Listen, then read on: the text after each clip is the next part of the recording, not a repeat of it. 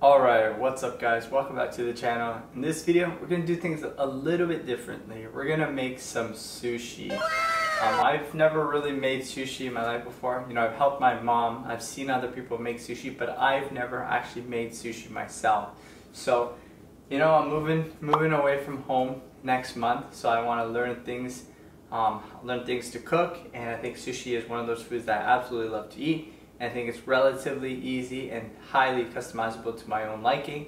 So I think a great thing to learn how to cook is definitely sushi. So that's what we're going to do today. Again, I've never made sushi before, so this could turn out extremely bad. But the good thing is that I'll be eating it, so if anything happens, it'll happen to me and not to you guys. So let's get started here. I got all the ingredients here. I'm just following a recipe that I found online. I don't know if it's the best recipe, but it is a recipe since I don't know kind of what to do or how to go about it. So I'm going to follow this recipe and we'll see how it turns out. So the first thing I'm going to be using is the rice. Obviously, sushi has rice in it. This is the one that I'm going to be using. I don't know, it's the only kind of rice, Japanese rice that I have in the house. We're going to go ahead and use it. Whether it's good or not, we'll see. Sushi, I'm going to wrap it with seaweed. This is the seaweed brand that I found in my house. Everything that I have is what's in my house. I didn't go out and buy any of it. So this is the one I'm going to be using. Whether it's good, I don't know. I'm going to keep my sushi relatively simple in terms of the ingredients. I'm going to have maybe 3 or 4 ingredients. So one of them is going to be a carrot. I love carrots, so that definitely has to be in my sushi. Mini cucumbers. I mean, you could have bought the long cucumbers and use those, but I had these mini cucumbers sitting in the fridge, so why not just use mini cucumbers? I love cucumbers that have that little crunchiness to it, so that would go well in the sushi. And so the last thing that I'll include in my sushi is salmon. This is probably not the right salmon, but again, it was in my freezer. This is actually a smoked steelhead salmon.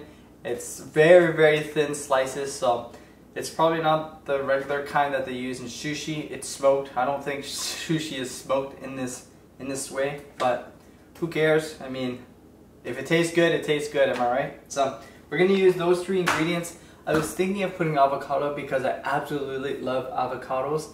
However, they're not ripe yet, and so they're just not, you can't eat them, unfortunately. So we're gonna go ahead and just use those 3 ingredients. Super simple, but I think they'll be all right at the end of the day.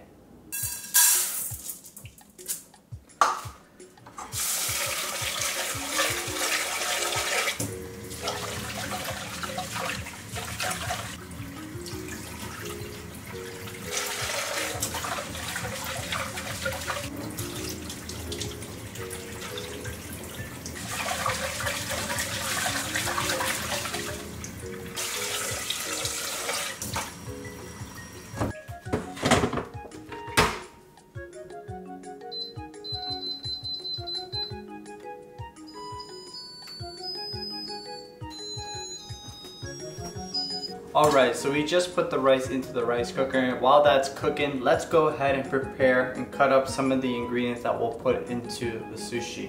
But I don't really know how. Let's cut this in half again. Cut it again.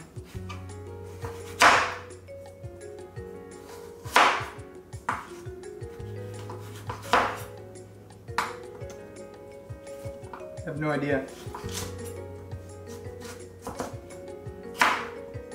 I should have Googled this.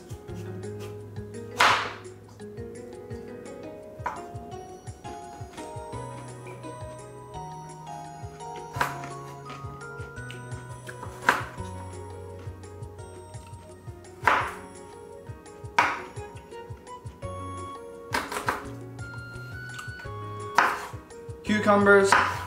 Cut the ends off.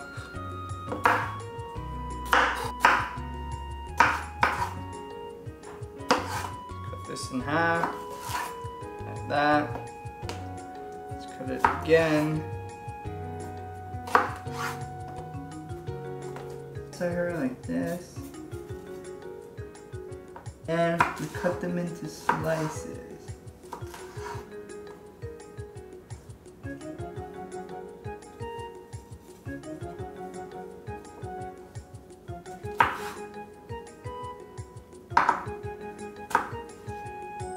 Okay, now that we've cut up the ingredients, we're gonna make the sauce that I absolutely love and have to eat with sushi. It's called spicy mayo. Some people love it, some people don't love it.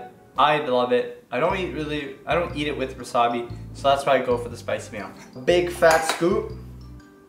Then you just play with it. Pour a little. Okay, it's starting to see it mix. More.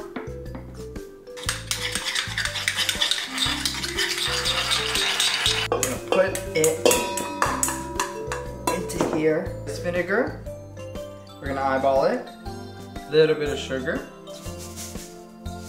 Whirl.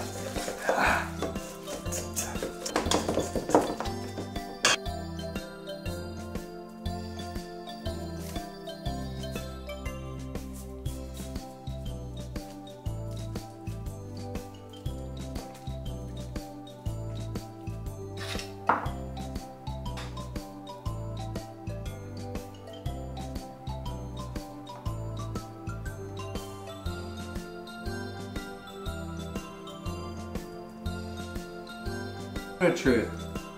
So we fold it over, pull it in a bit, and we roll it, right? Like this.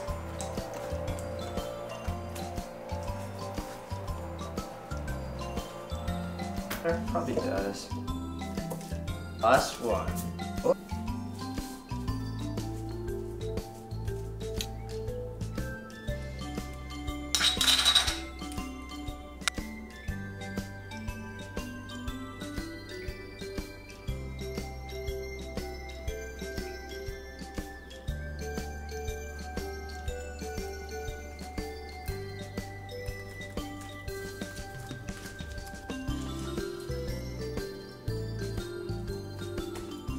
That's not good. Alright, so I'm finished making my sushi.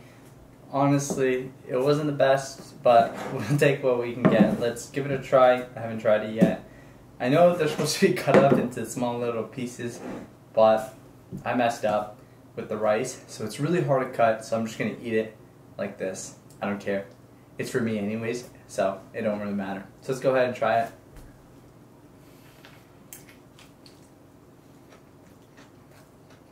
Honestly, it's not that good, but it's really mushy because I think the rice is too mushy. I might have added too much water or rice vinegar, so it's like really mushy. And then the salmon also makes it really, really mushy as well. So overall, this is really mushy. Yeah, it's actually not good at all, but whatever. You don't have to eat it. I'm eating it. I'll finish it. It is what it is. I also got the wrong type of salmon. So this is smoked salmon, so you get that smoky flavor, which is kind of unusual to eat sushi with. But it's the only salmon that I had, and I didn't want to go out and buy salmon. So I used it, and now I know. Don't use it. So for next time, if I'm going to make this again, what I'd like to do or change is that I want to make sure that the rice is correct. Maybe add a little bit less water, and add a little bit less rice vinegar so it's not that mushy. Because it was so mushy that it was hard to put onto the seaweed, and then cutting it was like near impossible. I had really bad knives, so cutting it with bad knives, and then the fact that the rice was all mushy was almost impossible. So next time, really gotta watch the consistency of the rice, and also to get the right salmon, because I'm not really a huge fan of this smoked salmon with seaweed. I know smoked salmon is good on like toast or something like that. That's what I like, but not in the seaweed where there's rice and seaweed. So going forward, that's what I'll do. Monitor the rice, make sure that that is the absolute, best thing. And then that should be good. Other than that, not too bad for a first time. So thanks for watching this video, guys. See you guys next time.